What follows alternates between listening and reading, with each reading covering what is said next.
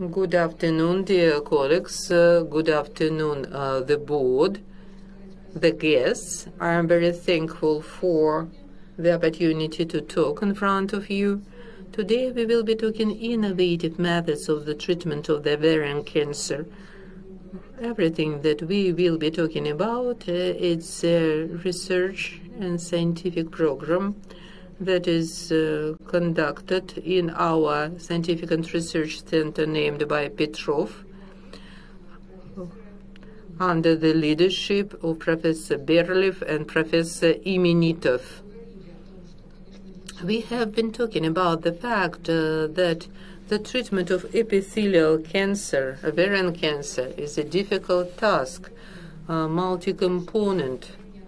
It's an aggressive tumor, very aggressive tumor. According to the Steven Narod, during 10 years after the treatment, who received treatment because of advanced cancer, nearly all of them, they died as a result of relapse. Mostly the diagnosis is made at the advanced stage.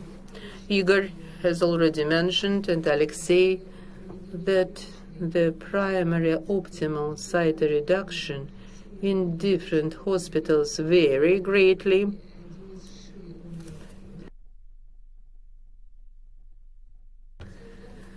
In some hospitals there is 24%. In some hospitals other. The Boer team showed 33% of primary optimal cytoreduction. Mostly it's a high-grade type, and it has mutation P53 and BRCA, BRCA1 and 2 mutations. The carriers of mutation in BRCA1, they develop not only ovarian cancer, but breast cancer as well, and syndrome of the hereditary cancer of breast cancer and ovarian cancer in the Russian Federation varies in the range of 15 up to 20%. Today, the standard of the first line of chemotherapy is a combination of surgical treatment plus chemotherapy, platina plus taxanes. Unfortunately, the first line of chemotherapy doesn't depend on the status of BRCA1 and BRCA2 genes. We have PARP inhibitors, SOLO1, SOLO2, according to the results of these trials.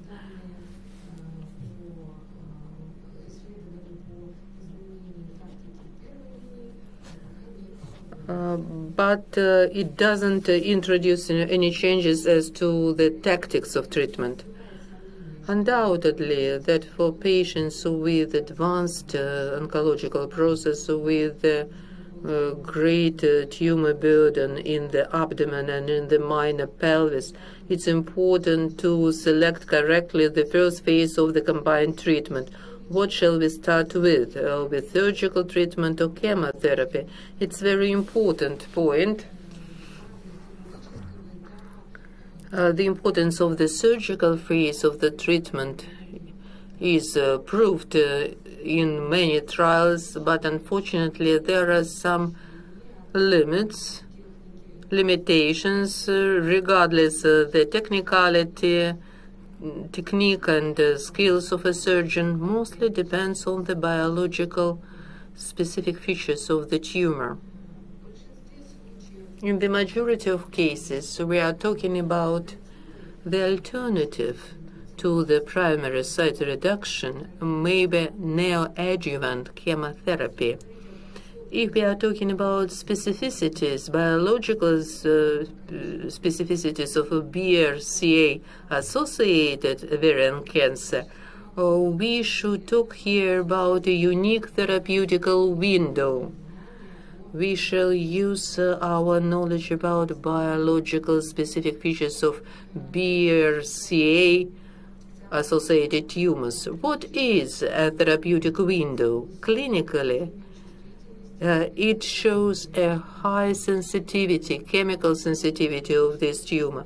In 2015, we showed high sensitivity of this type of tumor to platinum in the group of BRCA positive comparing to sporadic or wild type. It depends, it relates to these therapeutic windows.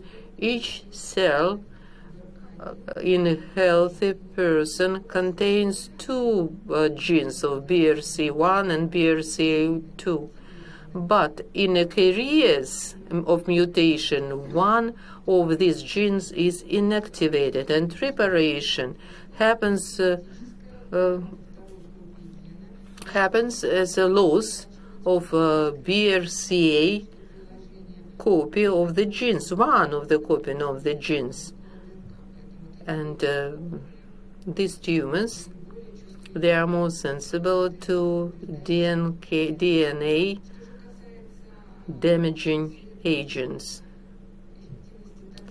As to effectiveness of toxins, talking about the cell line works, it's low effectiveness of tubular medications in this respect, as are the DNA damaging medication that can be very important and effective.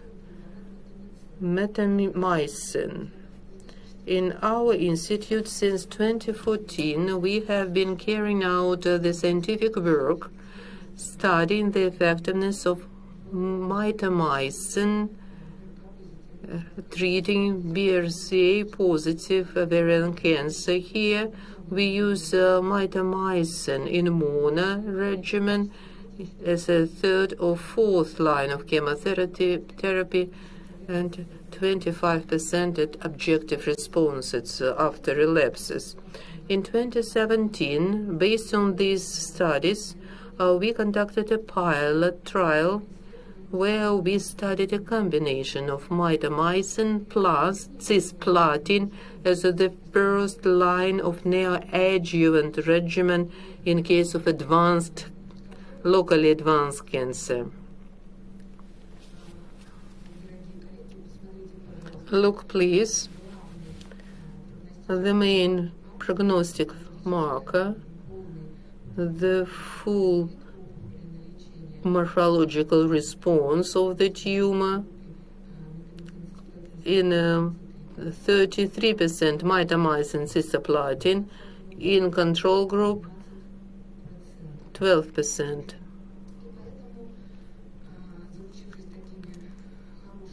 Having had these results, now we will present an intermediate results of a prospective randomized trial that started since October 2020. The trial is registered in the register of the clinical trial and started since 2020 October. The design of the trial: patients were randomized to groups. The group of mitomycin plus cisplatin and the standardized paclitaxel carboplatin group. Patients with an advanced ovarian cancer, 3rd and 4th grade, patients who can't tolerate optimal cytoreduction as a first phase of treatment. All the patients during the first phase of treatment, before making decision as to use cytoreductive operation of neoadjuvant chemotherapy, we performed a diagnostic laparoscopy. It's a protocol of a European Association of Gynecologists that we use to assess the advancement of the peritoneal canceromatosis. The first intermediate results, May 2021. Please look.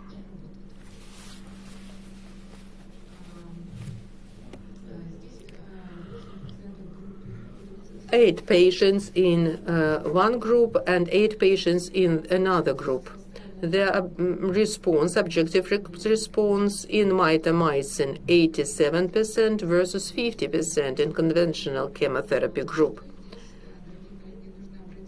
What shall you notice, dear colleagues?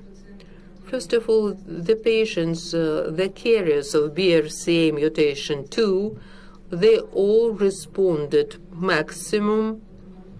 They responded as a pathomorphosis of the 3rd degree. What else we would like to show? It's a mutation in p53 gene. They demonstrated high intratumor heterogeneity. Each patient has its own mutation, her own mutation in p53.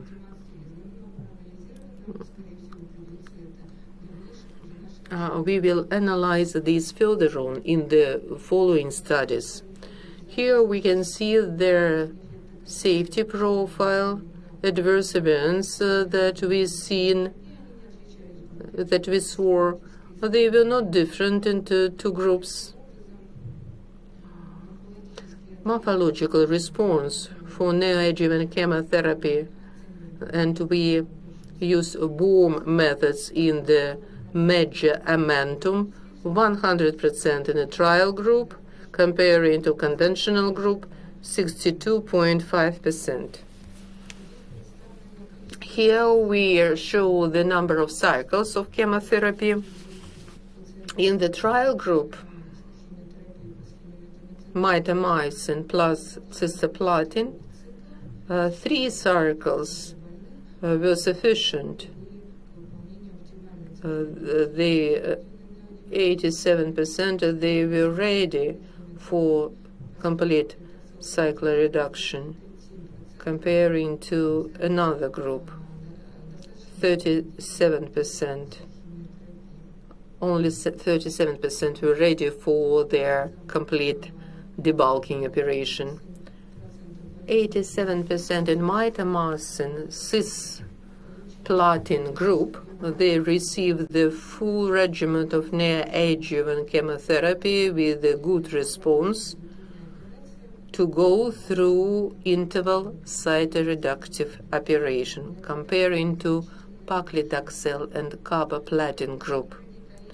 But, dear colleagues, I'd like to speak about the fact that in our trial we noticed and we registered that during neoadjuvant chemotherapy, in some cases we saw a rapid expansion of tumor-resistant cells during chemotherapy.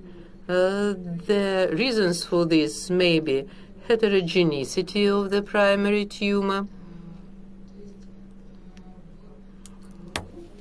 In the tumor, there are 2 clones. One clone, it's a deficit with the downgraded function of the gene, and another part, it's an upgraded function of the gene.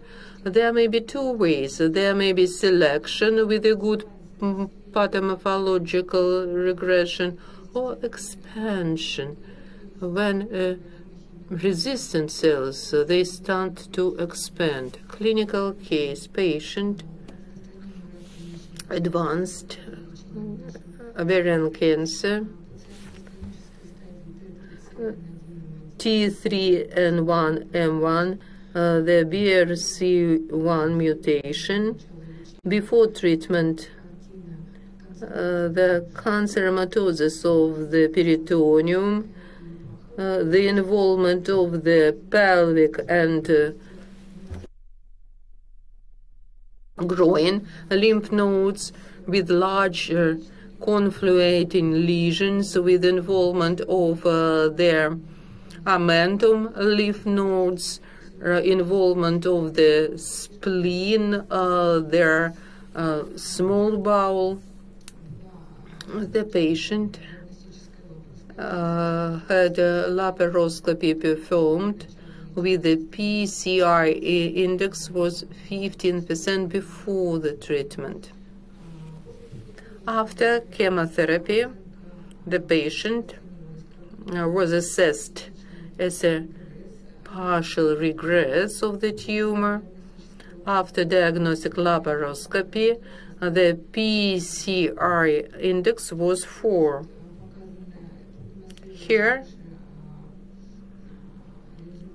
we see the results of diagnostic laparoscopy after 3 regimen of neoadjuvant chemotherapy, mitomycin plus cytoplastine. The second degree of response in ovarian and the third degree response in the amentum. We would like to show that it's very important to study the tumor before the beginning of the treatment, when we can assess the status of tumor, its heterogeneity.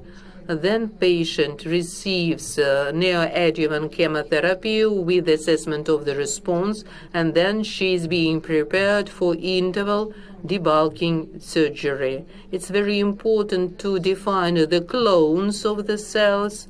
This patient, we found the clones with the restored function of the gene BRCA1, and then paclitaxel doxorubicin regimen was administered. Now the patient in clinical remission, disease-free survival 36 months, and overall survival 44 months. The conclusion and prospects, first of all, and Igor has already mentioned this, it's necessary to use a multidisciplinary approach. When each patient, we discuss multidisciplinary and decide on the regimen of treatment. It's very important to use biological specific features in case of BRCA-associated ovarian cancer as a first-line therapy. It's a prospective randomized clinical trial. We assess mitomycin cisplatin regimen comparing to a standardized treatment. Neoadjuvant chemotherapy may lead to very rapid replacement in the tumor clones with the preserved function of BRCA1 and BRCA2. When we registered these changes in the tumor with expansion, they may result in the changes of the algorithm of treatment. At the end, I'd like to show our large multidisciplinary team. Each member of this team takes into account all the factors and decides on the regimen of each individual patient.